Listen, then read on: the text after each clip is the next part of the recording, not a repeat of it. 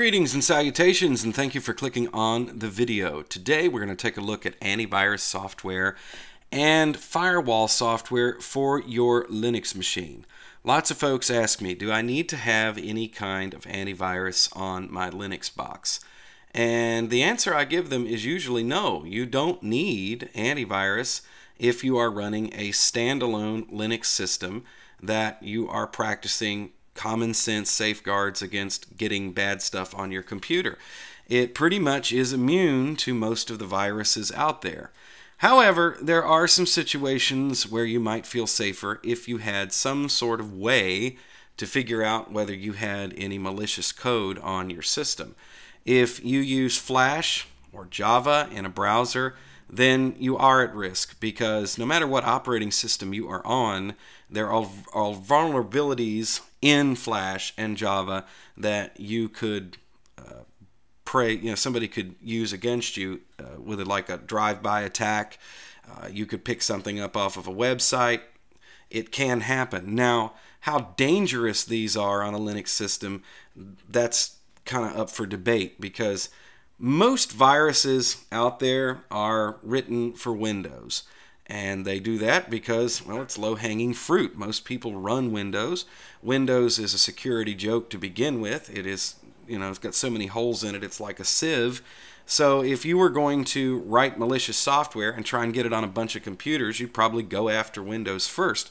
They don't really mess around with Linux too much because Linux is just a more secure system. So even if you did get a virus on your system, how much damage it would do or how dangerous it would probably be pretty much negligible. But still, you might want to know that it is there. Also, people ask all the time about a firewall for Linux. Now, this is a different story. While I'm kind of like, you don't really need the antivirus, you can get along without it if you're not in a dangerous environment. Firewall, on the other hand, is something that is very good to have on your system, and it will protect you from a lot of threats. So we're going to look at GUFW Firewall, which is a really, really neat firewall that it's super lightweight, and no matter what Linux distribution you have, it works directly with something called IP tables, which is included in the Linux kernel. It's already there. IP tables is set by default when you first install to just let anything into the computer or anything go out of the computer. And what GUFW does is give you a very nice interface so you can configure IP tables to keep threats out of your system. So we're going to look at both of these pieces of software today. And the antivirus that we're looking at is ClamAV. It's been around for a long, long time.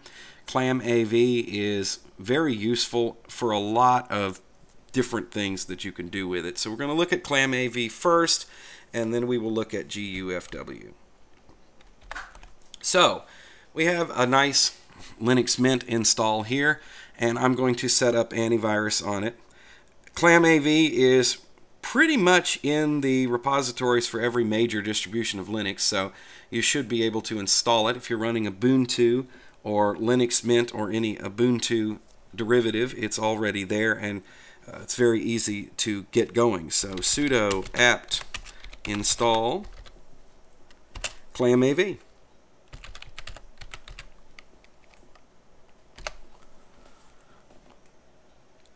And it's going to go out and get it. And it's installed. That's it. That's as long as that took. Pretty amazing. Now, once we get ClamAV installed, the first thing that we're going to want to make sure is that we have the very latest definitions files so that it has something to look for when it comes to searching for viruses. These are the files, the reference files that it uses to scan your file system and see if there's any threats in there. If it comes up with anything interesting, then it will show you some output on the screen. And to do that, we want to do sudo fresh clam. And it says it's already up to date because I had installed this earlier before we started the video. The first time that you do that, it might take it a little bit of time to actually get all of the definitions. After that, it sets up a service, and that service will go out once daily and get the latest. So if you end up using this a lot, you probably will be very happy that it goes ahead and it updates itself on a daily basis. If you are only using it once in a great while, let's say that you're going to scan your system once a year or so, then what you might want to do is install it, use it, and then uninstall it so you don't have that service running in the background. That's entirely up to you. Unlike other antivirus programs that you might be used to, ClamAV does not run in the background and watch all of the services and processes and network traffic on your computer. It doesn't do that. What it does is it scans file systems and it looks for threats. That's all ClamAV does. And this is very useful. If you are somebody who has a lot of Windows computers, you can use ClamAV to scan them offline to find viruses. If you're, let's say, doing this sort of thing for other people, like you're cleaning out computers for clients who have Windows machines, then ClamAV is very useful because you can actually scan the system offline, find any threats in there, and then figure out what to do with them. So to make it work for your Linux system, it's just a matter of typing in some commands at the command line. There is a graphic interface to ClamAV, and it's called ClamTK. I will not be showing you how to use that in this video because I don't use it. It's just as easy to type a command in at the terminal and make it work. If you would like to investigate using ClamTK, it's in the repos as well, and you can just install that. And then you'll have a graphic user interface. But I don't use this very often, and so therefore I'm trying to keep it as simple and as in the background as possible. Alright, so let us first of all show you where you get the information you need to make it useful, because there are a lot of different variables that you can use when you actually do a scan. So what you want to do first is do clamscan. And make sure I spell that right. Yep. And then we want help. And it's going to give us a big long list of different arguments that you can use with the clamscan command to get it to do all kinds of different things. Now there is a lot of documentation about ClamAV online. Like I said, it's been around for a long time. It is well known and it is well trusted. It's not fancy, but it gets the job done, that's for sure. And so you can look at the different arguments there, and if that's gobbledygook to you, then just look at the documentation because they pretty much tell you what you need to do. So what do we need to do? We want to scan some part of the file system to see whether we have any viruses in there. And so the command would be sudo clamscan. Make sure I get that right. Okay. And then the arguments that I'm going to use, the first one is recursive. So I want it to look at everything in the directory that I tell it to look at. And the next thing that I want it to do is only tell me if it finds an infected file, because what it will do by default is list every file that it looks at, and it will say okay, okay, okay. When this thing's done, I just want a summary. Just show me what you found, and then, you know, give me a summary about the thing, and I'll go from there. Now, it's very important to understand something about ClamAV, and that is it will report any Windows executable code that it sees as a threat because it's designed for a Linux system. So if you have a Wine installation and you're running like Windows games in it, it will see every one of those executables and it'll come back as a threat. It'll tell you that you've got Windows executable code on your machine. It is very important that you do not configure ClamAV to automatically quarantine or remove files, because it does come back with false positives. For instance, I ran this last night on my computers, and on a couple of my machines it found the Wi-Fi driver, which was one of those wrappers where it's like actually a Windows driver that is wrapped in code that allows it to run on Linux, and it reported that back and said that that was a Trojan horse. Well, it wasn't a Trojan horse. It was my Wi-Fi driver, and I needed to have it there. And it was also included in the Linux Mint system. So I went and looked that up, and a lot of people were posting on the Linux Mint forum and go, "What is this? And is this a virus? What's on my machine?" And people are going back, "No, that's a false positive from ClamAV. It's your Wi-Fi driver. Don't get rid of that." So do keep that in mind. It also found a couple of interesting things that I was kind of surprised it came across. Like, it found in my email folder, it found a spurious email, one that was a spoofed email that was just sitting in the inbox. Of course, I just deleted that, and that took care of the problem. It also found in an archive file that I have from a web page that I used to have. I had archived the entire web page in a big zip file, and I just had it sitting on the hard drive. Well, it goes back and it finds that there was some PHP code in there that was suspicious. So it really digs deep into the system, which is a good thing. But a bad thing is sometimes it can kick back false positives. So if you see something and you're going, "What is that?" you might want to go do some research on it before you delete it or something like that. You might end up messing up your system. It doesn't work for no reason, you know. It really wasn't a problem to begin with. Okay, so this is the ClamScan command. Like I said, we're using recursive, and we're just going to have it report infections, and then you tell it what to scan. If you want it to scan the entire computer, the complete installation, just give it the root directory. Now turn it loose. If you have a lot of data on your machine, this is going to take a long time. We're talking maybe 4 or 5 hours. So in that case, you may want to set this up to run all night, and then you can check it in the morning. And what I would do in that situation is to redirect its output to a file. So I would create a file in my home folder that I could go back and look at later. And you just do that by using the bracket there, and then give it a file name like, let's call this one ClamAV.log. Okay, so that way you can just go back and look at it. Not GHG, thank you. You can go back and look at it and see what's going on. But we're not going to scan the entire computer. I'm just going to scan one directory just to show you what it does. And let's go ahead and do the email directory here. I don't know how long this is going to take. There's not a whole lot of email on this machine, but you might find something interesting to look at. So we're going to have it look in the Thunderbird directory. This is where all of the emails are kept on the system, so it's a good place to look. And we'll turn it loose, and you don't get any output on the screen until it finds something interesting. So you notice now that it just has I. So while that is scanning, we're going to turn that loose and let it go. And we're going to let that take care of itself. And we're going to move on to talking about GUFW, which is firewall software.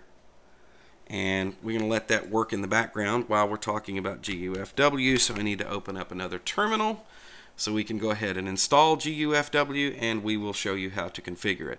GUFW is a very, very cool piece of software. Like I said, it's very simple, and it allows you just to get to a utility that's already in the Linux kernel. So there's not a lot of overhead on your system. You're just installing this little piece of software. So to get that, sudo apt install GUFW. And by the way, a lot of distributions these days just ship this. So it might be in your system settings and they call it Firewall. Linux Mint 18 has it by default, I believe. We're running 17.3, so I'm going to have to install it. So let's say yes. And it will go out and get it and put it on the system.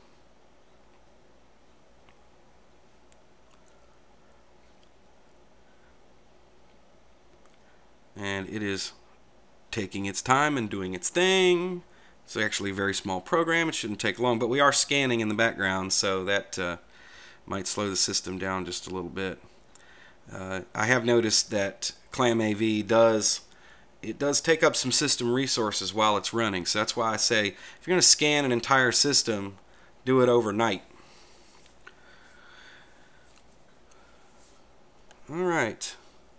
So now that's installed, so we'll go ahead and clear the screen because, well, we can close the terminal because GUFW is a graphic type installation. Go ahead and close this up. There we go. Took a little while. Yeah, this thing is scanning its little... It's scanning its little heart out. I can hear the hard drive going crunch, crunch, crunch while we're doing the video here. Okay, that's why this is kind of running a little slow.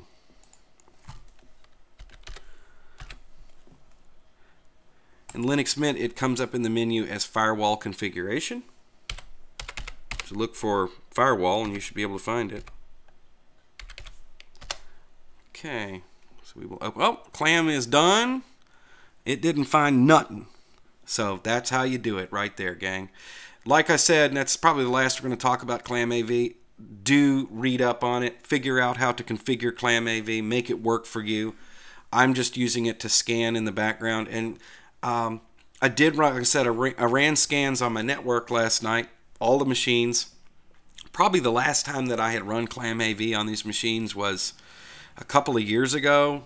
It didn't find anything. I mean, like I said, one bad email and a website that I had backed up that was in an archive file. That bad code, that PHP code, wasn't hurting nobody, but I was kind of glad to know it was there because then I just deleted the file. I was like, don't want to actually, reuse that again somewhere. Oops. So, very cool. All right, so let's go ahead and close this terminal because we don't need it open, and we will take a look at GUFW. Okay, so GUFW, when you first load it up, comes with it turned off, and then it has some basic profiles to choose from. We have public. That would be if you were on a laptop and you were taking your computer into coffee shops or work or something like that, and you wanted to make sure that you were super secure. The next one is office, and the next one is home. We're going to choose home, and we're going to turn it on. There we go. And now it's going to get itself together there. Oh, double click that and turned it off. There we go. Okay, so basically what this is saying is that anything that's incoming, we're going to deny it. We're just going to drop it. It's not going to get any sort of play at all. If it tries to knock on a port on the computer, we're saying, I don't know who you are. Forget it. You're not getting in here. There are choices here where you can choose allow. If you chose allow here, you'd basically turn the firewall off. Deny means that it just is going to take any request that comes into the system and it's just going to throw it away. It's not going to do anything with it. If you choose to reject, what that's going to do is it's actually going to send a message back to whatever host it was that was trying to get in your system and say, I'm sorry, I'm not letting you in. Don't choose that one, because what you're telling the attacker at that point is, hey, I'm here, but I'm not letting you in. And he may take it as a personal challenge and be like, oh, I'm going to get in. I'll figure a way around it. But if it just rejects it, he doesn't know that it worked or not worked. And then finally, for outgoing, we're going to pretty much allow everything. For certain software that you might run on your computer, let's say that you want to run Samba, which is file sharing, or you want to run like... you want to run, what is it called, SSH, which I actually do run on my entire network, then you're going to have to create an exception so that that server can listen for calls if you want to, let's say, remotely log into the machine. So to do that, go to Rules. I'm going to go ahead and make this a little bigger because it might make it easier to see what's going on here. And we want to add a rule. So down here, this is the easiest way to do it. Just do a search. So if we wanted to add a rule for Samba,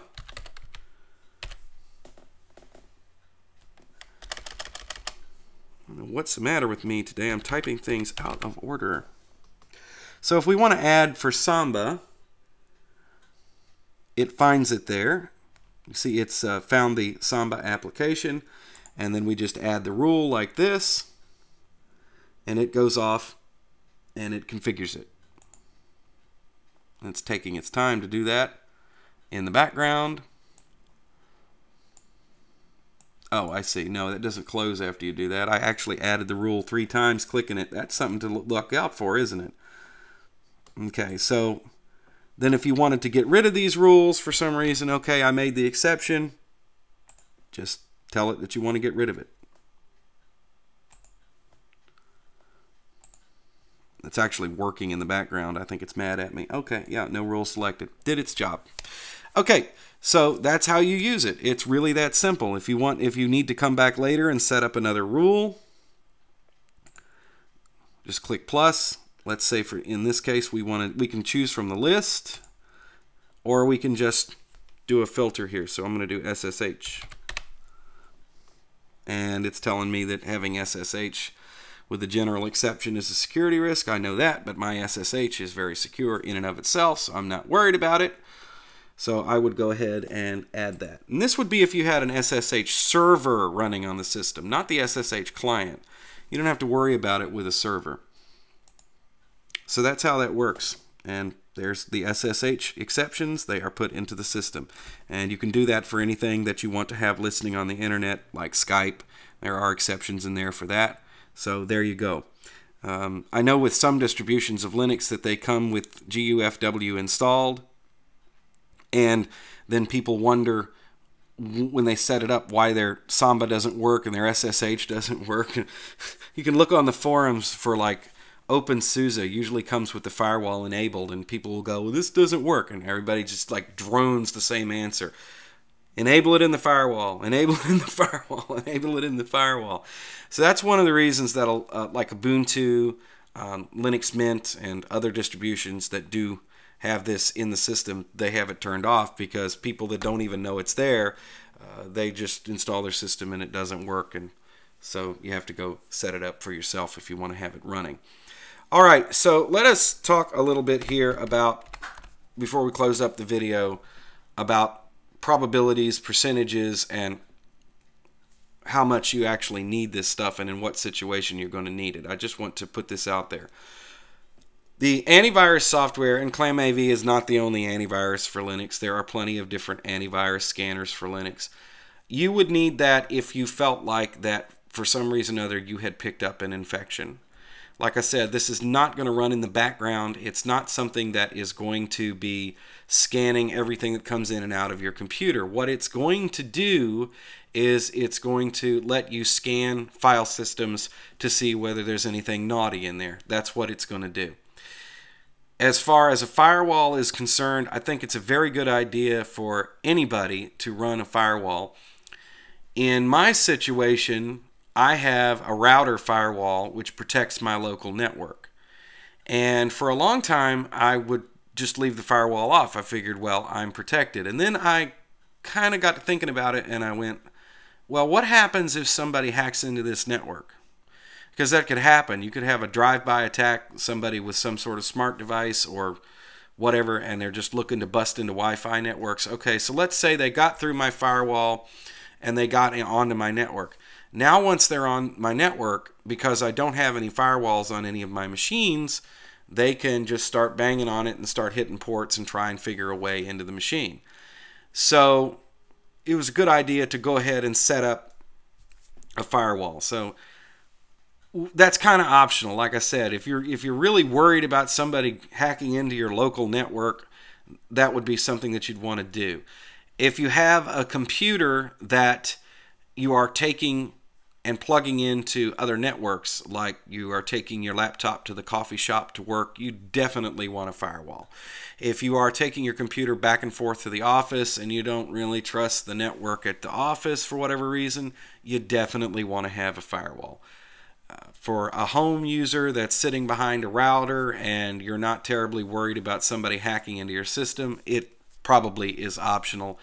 And I've run with and without firewalls for years, and the only time that I ever did get my network hacked was a long time ago, and I lived out in the country, believe it or not, and somebody made their way into my Wi-Fi network, and I just happened to see this rogue machine that wasn't supposed to be there, and then I went and changed all the passwords and it went away. I think it was a neighbor who was stealing stuff from me, but that was a long time ago, and that was back when we were using web security, which really wasn't that strong anyway.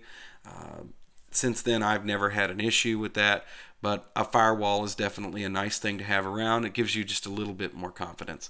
So anyway, there's your video, gang. It's antivirus and firewall for Linux. I hope it does you some good. I know that probably some folks out there are going to disagree with some of the things I said in here. There are widely varying views on security when it comes to Linux. Some people say you don't need any of this stuff, forget it. And some people who are very, very security conscious want you to wear a tinfoil hat and put yourself behind a VPN, a proxy, and 4 firewalls, and that sort of thing. It all depends on how worried about security you are. But generally speaking, as of the recording of this video, Linux is just about the safest platform that you can run on your desktop. The risk of you getting hacked or having ransomware put on your machine, something horrible like that, is very, very low. But as Linux moves into the desktop space, we may see new threats evolve. So do keep an eye on it. Always keep an eye on security. And just as things change, of course, I will let you guys know what's going on with that when something comes along to talk about. So anyway, thank you for watching the video. Check out ClamAV, check out GUFW. I will have the links in the description for the video. Also check out Easy Linux on the web. Check out Easy Linux on Facebook. And if you do, give it a like. And of course, check out freedompenguin.com for lots of groovy stories about Linux. There's all kinds of great articles and helping things and how-tos and stuff on Freedom Penguin. Thank you for watching. We'll do it again soon.